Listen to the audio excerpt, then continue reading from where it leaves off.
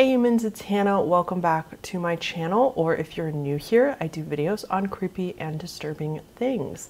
And today we are continuing on with our Do Not Research Iceberg with tier number 2. I think I might have to make a separate video for every single tier, or at least most of them, because based on really looking at it, it's a pretty thorough, long iceberg, and I don't want to rush through it. If you haven't watched part 1 yet, I highly encourage you to go do that.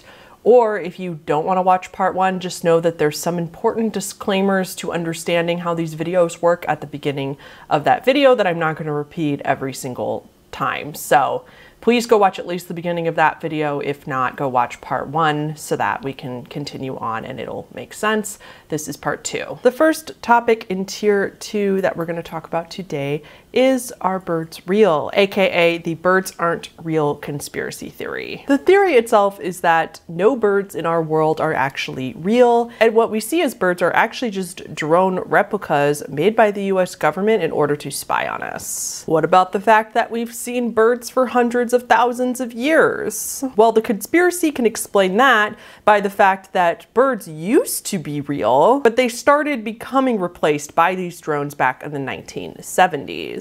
Now, the reason this is on this iceberg is because this conspiracy theory is so ridiculous, you will lose faith in humanity very quickly. However, if you keep going down the rabbit hole just a little bit, you'll find that this entire conspiracy theory is a complete parody and a joke. A 23-year-old man named Peter McIndo, and I'm sure I'm saying his last name wrong, so I'm sorry for that, but he actually created this birds aren't real conspiracy theory. And I'm willing to bet that a lot of you have at least heard of this theory or kind of seen the rumors floating around the internet. But actually, Peter started this rumor. He gained a lot of traction. It went viral. He gained a huge following for it.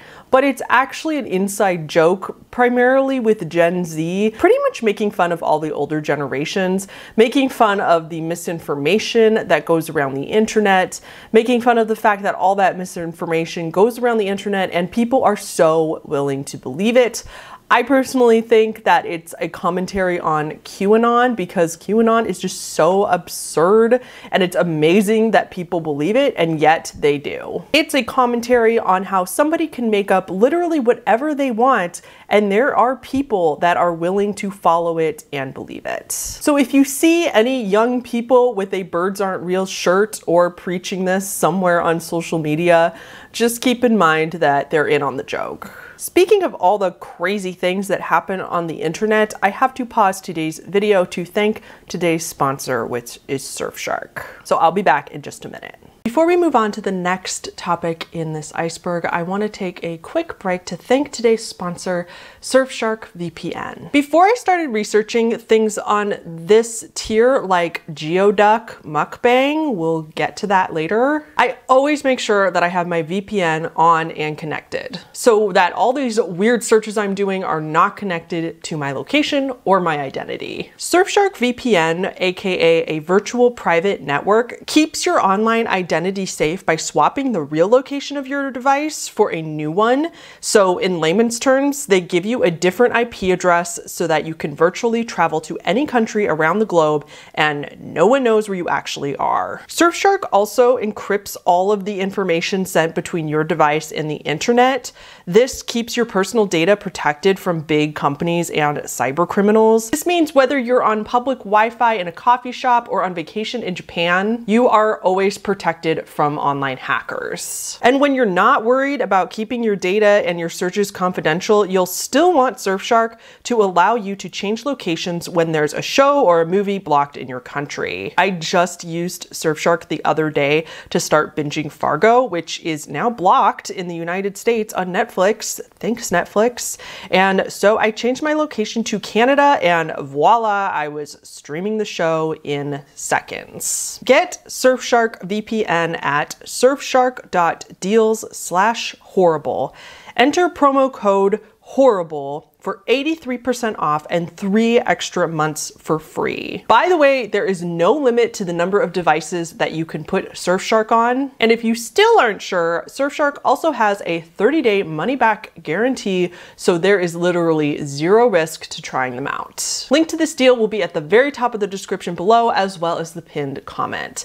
Thank you again so much to Surfshark for supporting my channel and sponsoring today's video. Let's get back to the iceberg. The next one in this tier is called Abandoned Crinkly Bottom Theme Park. To understand this one, you first need to understand what the show Noel's House Party is, which I'm willing to bet that most of you haven't heard of it. Noel's House Party was a popular show on BBC back in the 90s. It was a family entertainment program that was hosted and created by a man named Noel Edmonds. And the show took place in the fictional land of Crinkly Bottom. And then in the show, there was a very popular character named Mr. Blobby, which, personal opinion here, but is honestly the stuff of nightmares. He has real Friday Night at Freddy vibes for me. However, because the show was so successful in its time, they created a theme park based on the show. Come and see us at Crinkly Bottom at Cricket St Thomas near Chard in Somerset. It's Britain's first TV theme park. Visit Mr. Blobby's house. See the wonderful wildlife parkland. Enjoy family fun in Blobbyland. Crinkly Bottom is 20 minutes from Junction 25 on the M5 and 10 minutes from the A303. And eventually they had a total of 3 parks in 3 different locations that opened, based again on Crinkly Bottom and Noel's House Party. However, all 3 theme parks closed only a few years after opening for various reasons. But a lot of the parts of the attractions remained in the locations. And now there's just these abandoned parks with really creepy creatures like Mr. Blobby and other surreal things, except it's all broken down and has this really eerie, creepy vibe to it. And so this is on the list because the idea of this and the footage of this is just extremely off-putting. The next one in tier 2 is anti-ocean propaganda. I probably don't need to get too far into this one because most of you can probably use your imagination to know why this is on the list. But basically, the reason is if you go too far down this rabbit hole on the internet, you're going to be faced with a lot of very disturbing photos and various other visualizations of fetuses that were... This one actually does creep me out because I remember this group of like super anti-pro-choicers setting up in the middle of my campus in college and not only showing us these pictures, but blowing these pictures up so they were like taller than you, and then protesting in the middle of our campus with these giant photos of bloody fetuses and trying to engage with students as they walked by. Let me tell you, it did not change my stance on being pro-choice. Moving right along, the next one is anything on Reddit /fiftyfifty. This is such a good one. And I would describe Reddit 50/50 as emotional Russian roulette. If you've never heard of this, basically there's a subreddit called r/50/50, and it's basically a game that you can play by yourself or with others, where all of the posts in this subreddit are blurred because they're marked not safe for work. The title then goes on to say 2 things: that when you click on this picture, you're about to reveal something calm and pretty, or you're gonna reveal something disgusting and gruesome. So for the nice things, you may end up seeing a landscape, a bouquet of flowers, a nice kitten, or maybe a delicious looking dessert.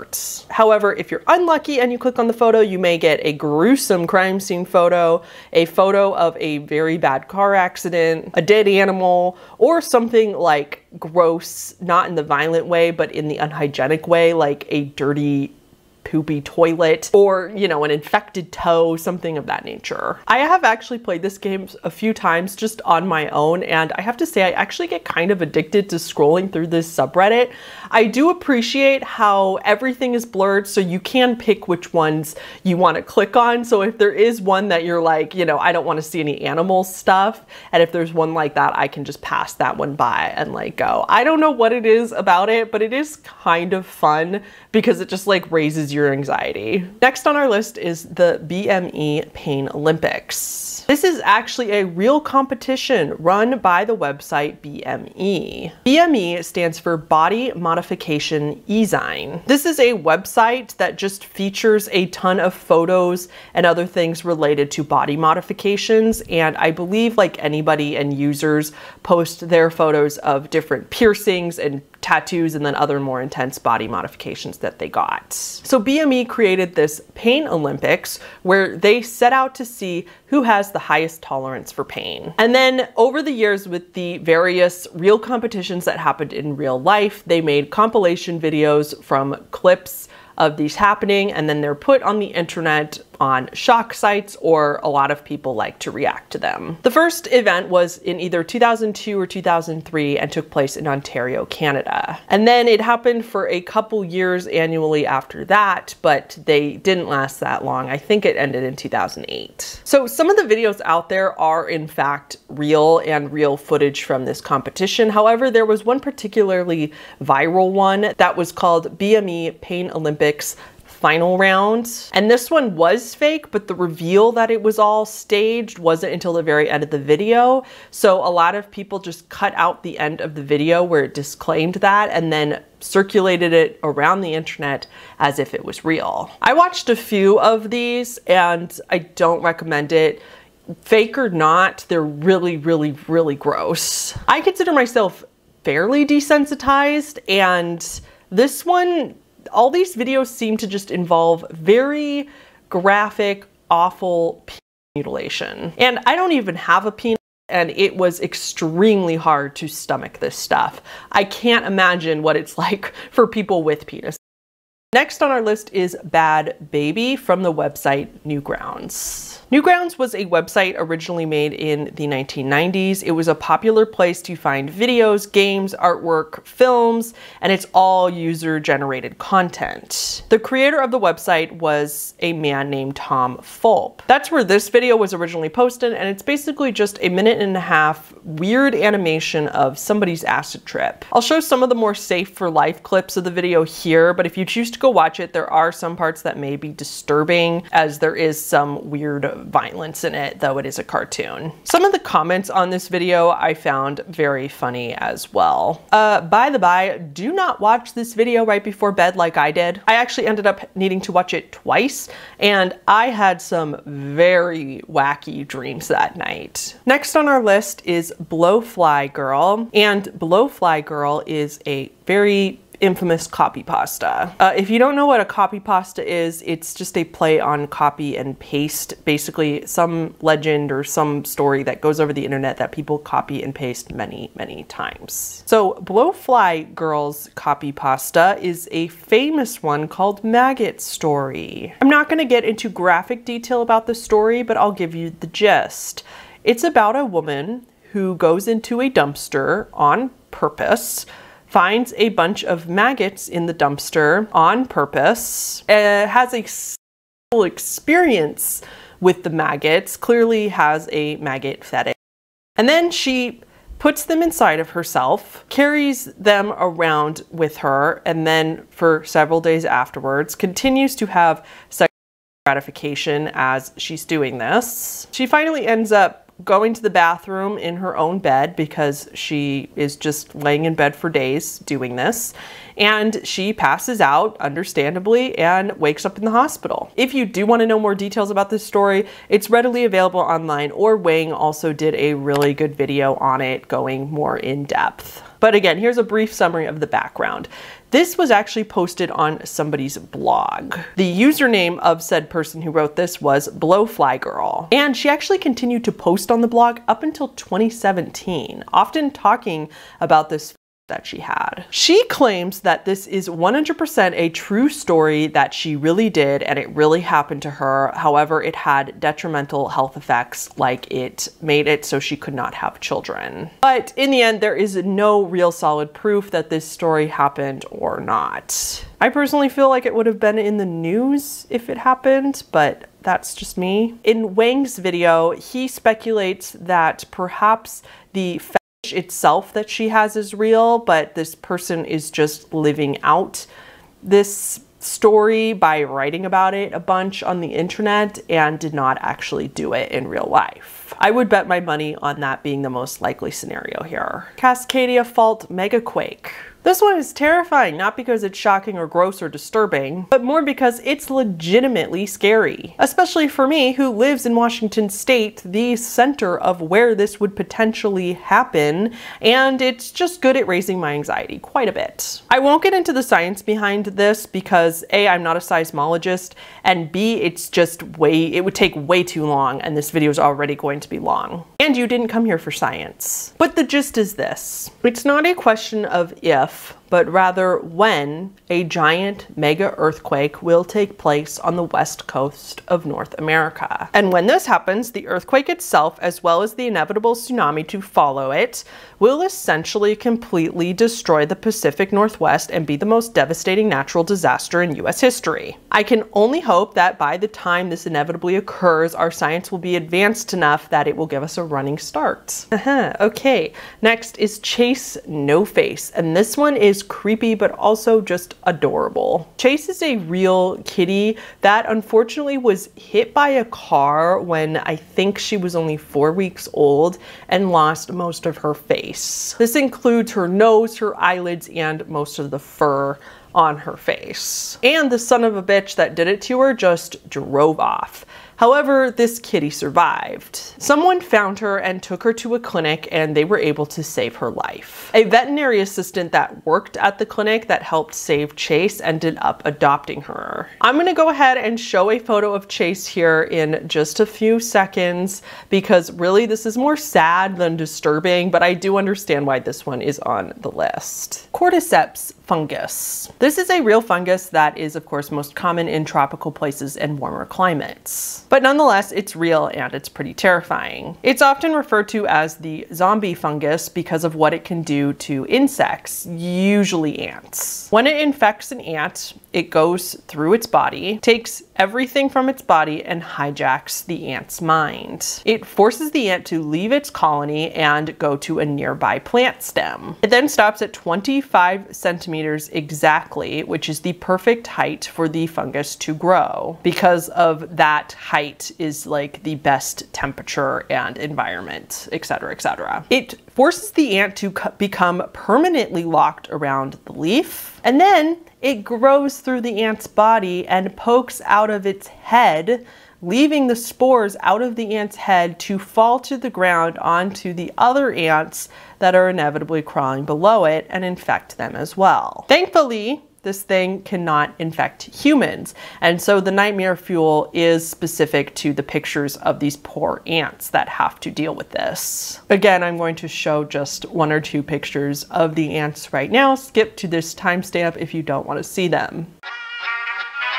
Cyriak. Cyriak he's an artist, usually in animation. He is known for how bizarre and surreal and just uncomfortable and off-putting his work is. I had never heard of him, but when I looked him up on YouTube, he has a YouTube channel with over 2.4 million subscribers. From what I saw, his work is actually pretty cool, but some of it can be like trypophobia inducing to some and just plain disturbing to others. Again, I will show a more tame example of his work here. Feel free to skip if you also don't want to see it.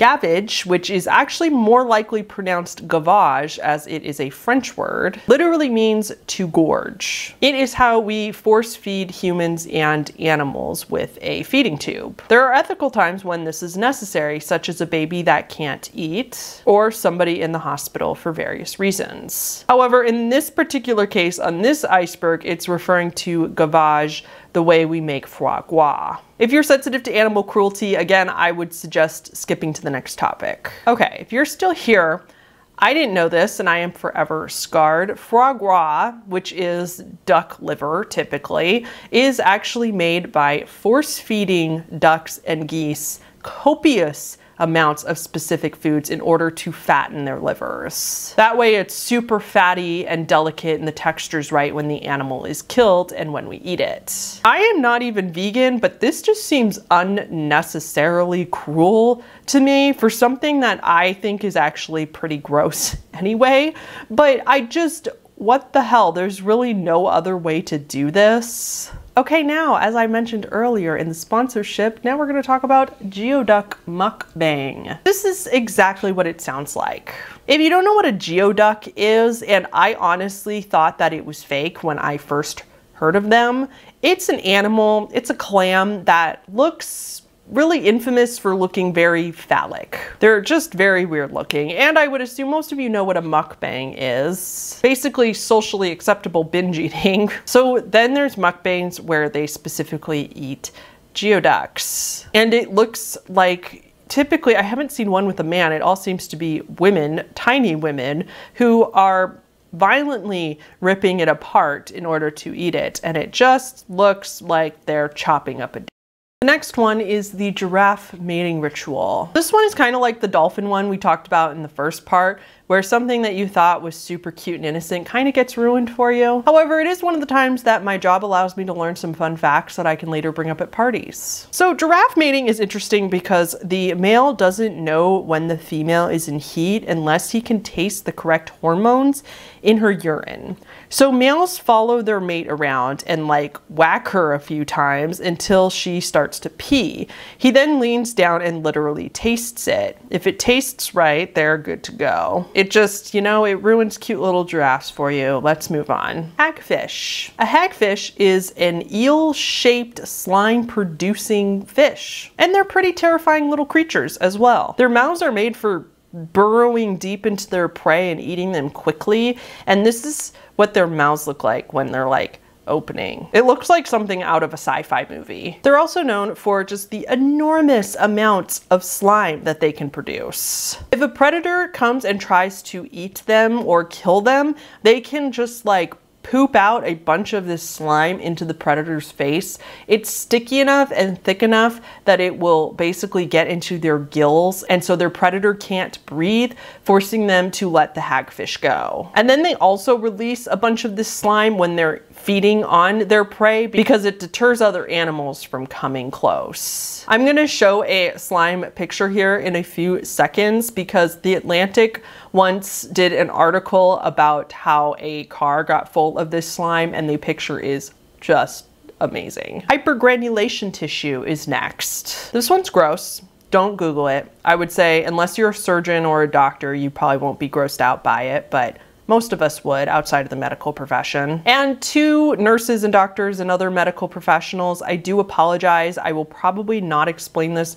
perfectly right. But essentially, hypergranulation tissue is an overgrowth of healing on a wound. This results in a red, soft, often shiny skin that's growing at or above the level of the skin. And it prevents the wound from healing, so often needs to be treated. And then sometimes it does need to be treated with silver nitrate sticks, which if you don't know what those are, they are used on wounds, or for me, I used one once on a canker sore because I was that desperate and freaking hurts. I cannot imagine somebody being treated with silver nitrate on a wound that big. John Wayne Bobbitt. I'll be brief with this one because I made a full in-depth video on John Wayne and Lorena Bobbitt's story. So go watch that one if you're interested in the details. But basically, Lorena Bobbitt was John Wayne Bobbitt's wife, and they're this infamous couple due to the fact that Lorena ended up chopping off John's penis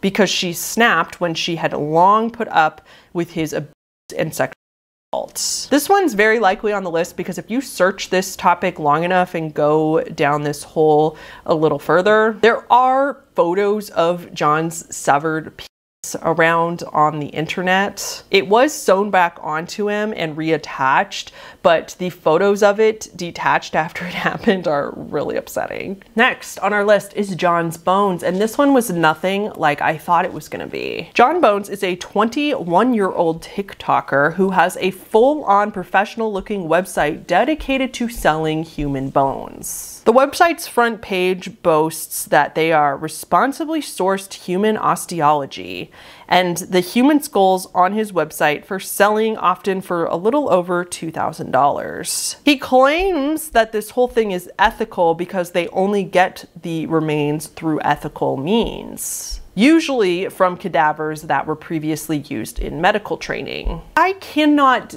describe all the concerns and questions I have about this.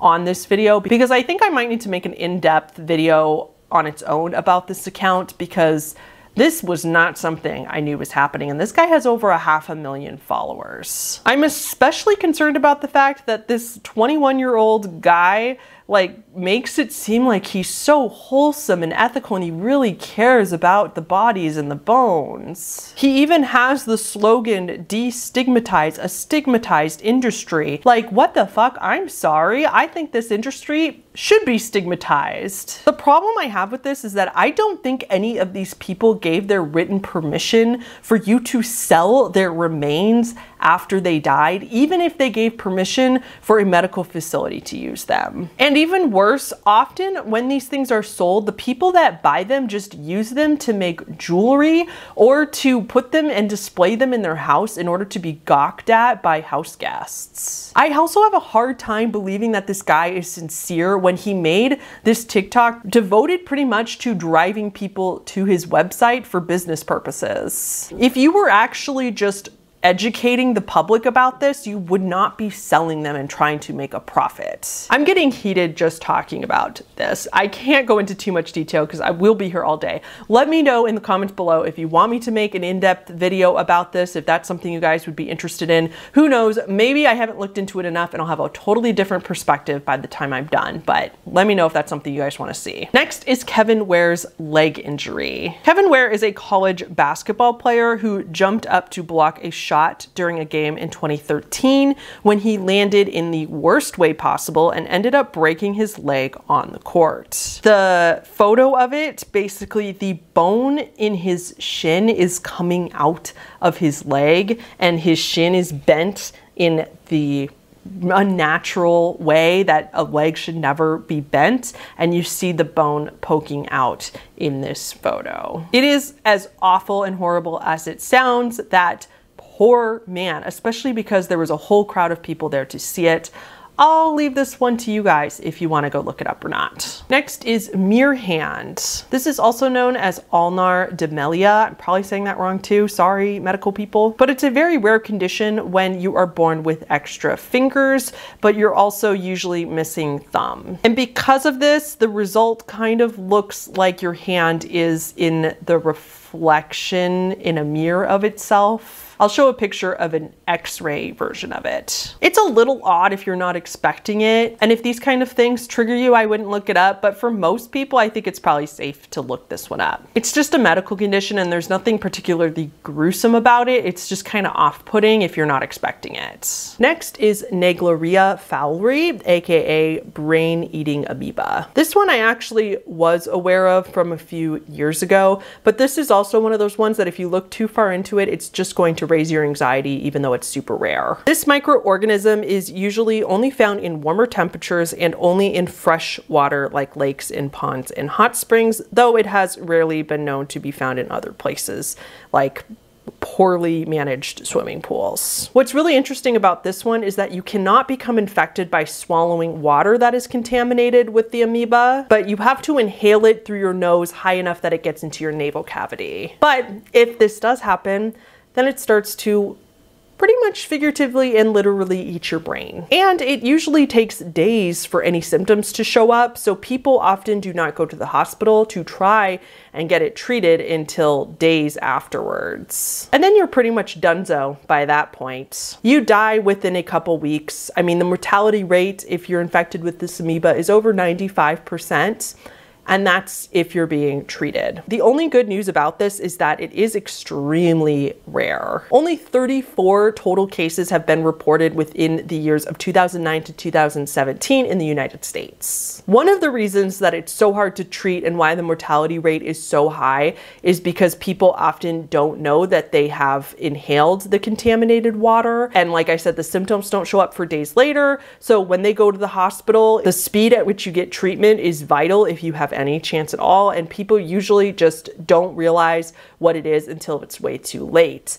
And then there's also the added bummer that people go to the hospital and the doctors don't know to test for it. They can't tell what you have because it's so rare. Moral of the story is use nose plugs, or better yet, don't swim in questionable fresh water. And I think one woman even got this from using a neti pot because she used regular tap water instead of using like the saline water that you're supposed to use for a neti pot. So things like that. Very rare, but still just be aware of these things. The next one is pre-decimalization, British currency and measurements. Another one that's not scary or disturbing per se, but it will hurt your brain and confuse you so much that you will definitely regret Googling it. Basically, before the UK's coin system turned decimal, they used the most ridiculously and overcomplicated system imaginable. From a farthing being equal to 1/4 of a penny, a shilling was worth 12 pennies, something called a half crown, which equaled 3 pre-decimal pence,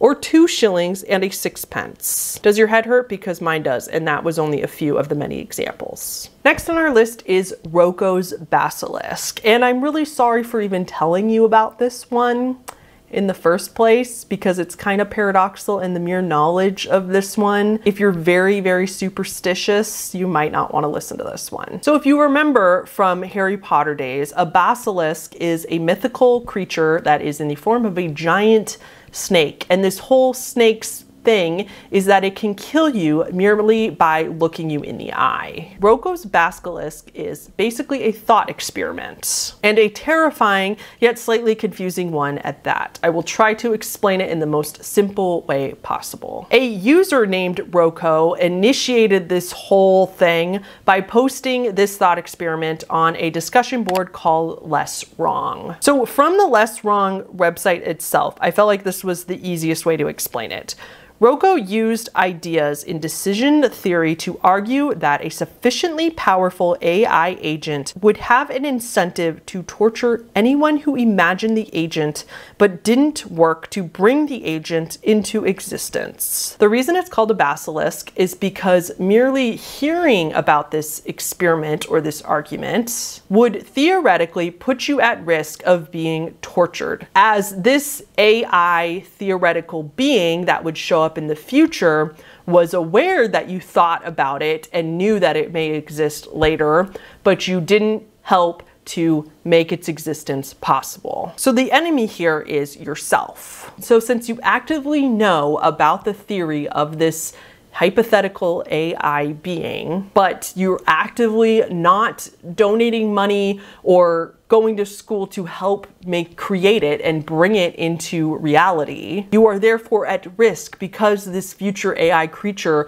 will be aware of the fact that you thought about it and didn't help. But if you do help make it and you do donate money to make it come into fruition, then you're also helping it come sooner and help it be created in the first place. So it's kind of a paradox in that sense. I hope that made sense to everybody. I know that one's really confusing and that one really creeps me out. I don't like that one at all. I kind of do wish I had never heard it.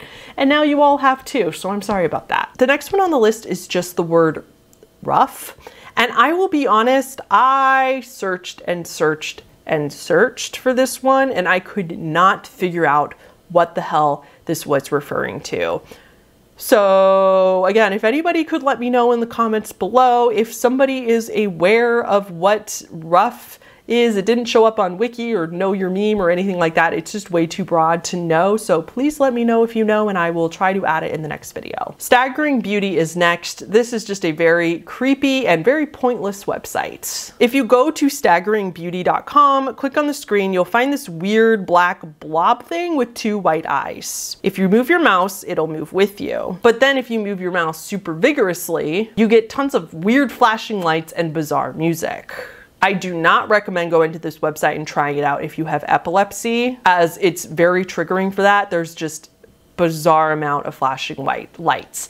This one, I can see why it says do not Google, but this one makes no sense to me. Who created this? Why? How? When? The cheese grater image. Another moment in making this series that I was like, why did I do this to myself? This is another shock photo. It's popular in the furry community because the photo contains a cartoon of a furry, but they usually refer to it as nightmare fuel. It shows a cartoon of a furry receiving gratification from a cheese grater that his partner, another creature, is using on him. It's just a cartoon, but it's really disturbing and cringy nonetheless, and just overall just weirdly unnecessarily violent. Timeline of the far future. This one is terrifying because it's one of those ones when you think too hard about the entire universe and how big it is, and then you suddenly feel very, very tiny. This is basically predictions of what is going to happen to Earth, humans, the sun, the solar system in the far future from thousands of years from now to millions to billions of years from now. And basically how the Earth and the sun will eventually die out. Again, this is not one of those if, but when scenarios. Very similar to the Megaquake where you're just like, can we just be in denial about these things? Toes without nails is the next one, and I feel like this one is also pretty self-explanatory. It's just something that you don't want to end up seeing images of. It's just very unsettling and bizarre because it's not something that we would think of as normal on a human body. So yeah. Trauma, the film from 2017. This is another film that is often on most disturbing film lists. It's, in my opinion, it's worse or at least as bad as a Serbian film, just a little lesser known. It has a lot of similar themes, very, very graphic SA, tons of child, tons of just very graphic and brutal violence, basically another torture movie. Again, Spooky Rice has a really good recap video on this movie if you are curious but you don't want to watch the full movie yourself. However, I'd tread lightly even there because even his videos can be a little stomach churning because they do like tell you all the details of what happens, and yeah. Vagina Dentata. This is the Latin term for tooth.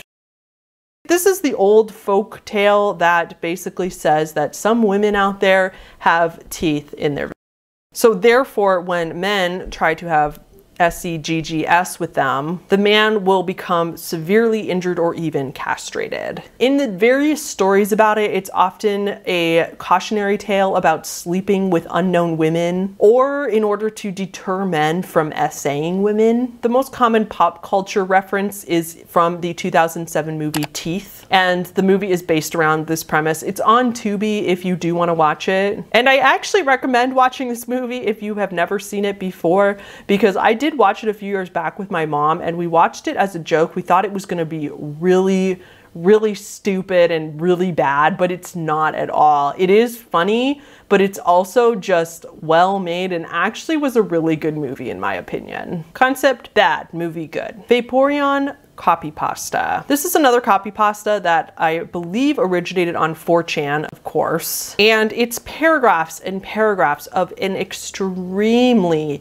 in-depth, detailed description of why the Vaporeon Pokemon would be the most optimal choice for a human to have sex with. This one's more of a WTF than anything else. Like, I don't know what is wrong with the person that wrote this, but whatever, 4chan. Next is the Wizard of Oz production. This is again on the list because it's just how it kind of will ruin another beloved classic for you. So as many people are probably aware, I mean, the atrocities that happened on the set of The Wizard of Oz are pretty much endless, and you could find a giant list of them. There's lots of videos out there if you want to look into this more. However, again, I'll give you a summary for the sake of this video. Judy Garland, the star of the movie, was just severely abused by crew members and also frequently harassed. She ended up addicted to medications that would later in her life eventually cause her overdose. And then the conditions of the production itself were just awful. There was a lot of accidents, like the woman that played the Wicked Witch ended up on fire. And then she also suffered some poisoning from the copper in her makeup. Others suffered poisoning from their makeup and also the asbestos that was used as the snow falling in, you know, that scene when they're on the way to Oz. Be grateful that the film industry has much better regulations than they did back in the 1930s, because everything was just like lots of messed up stuff happened on that set. All right, everyone, last in tier 2 is not a very exciting one, but it's your email address. And I personally think that this is kind of another joke entry and just kind of referring to treading lightly when you look yourself up on the internet, as some disturbing things may be uncovered. You may not always like what comes up, so just be careful. However, if I'm wrong about that one, please correct me as well. All right, guys, that is gonna be it for tier 2 until we do tier 3. I just want to acknowledge the fact that I know there is a ton going on in the world right now. Trust me, I have been pretty much glued to my phone, and it's so depressing that pretty much the only thing that we can do, or at least that most of us can do at this point, is just donate money to help Ukraine.